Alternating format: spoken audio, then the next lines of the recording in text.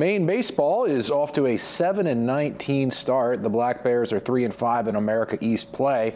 3 of Maine's 5 conference losses have been by 1 or 2 runs, including a pair in extras at Bryant last month. The coaches and players feel they're still in a good spot to keep building before this weekend's America East trip to UMass Lowell. We're in the mix.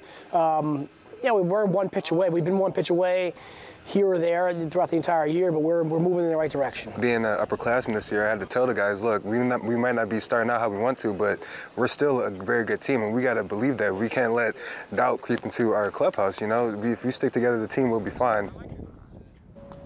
The Black Bears will tune up for the River Hawks with a visit to UConn on Wednesday at 3.